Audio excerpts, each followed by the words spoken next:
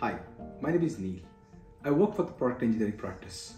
For businesses and enterprises today, no matter what your size, if you're an early stage startup all the way to a Fortune 500 business, the competitive mode is a rate of innovation.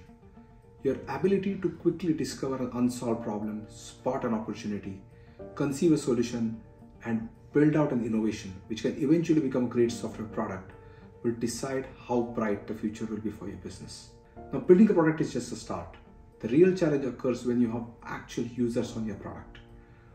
And how reliably and consistently can your product improve over the competition and delight the users on the way, such that these users come to rely and trust on your product to help them achieve their goals and get their jobs done.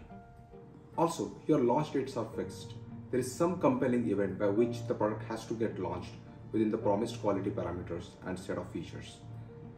This entails making the right design trade-offs, avoiding irreversible architectural choices, and taking an overall evolutionary approach towards getting the maximum usable and lovable product at the right price within the committed launch dates. The crux of it is, the process of productization is quite complex. There are a lot of moving parts and choices one has to make.